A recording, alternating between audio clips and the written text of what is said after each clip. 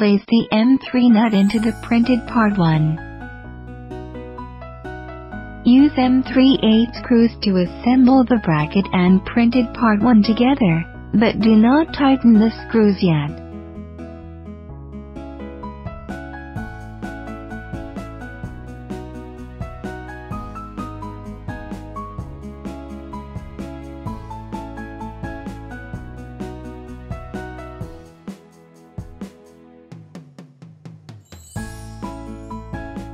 Use M3/8 screws to secure the T-bar nut removed from the machine to the printed part 2.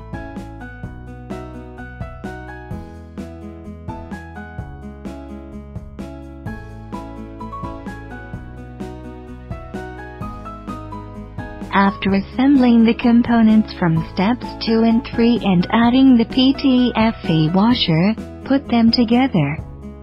Then, use M3/6 or M3/8 screws to fasten them onto the back plate.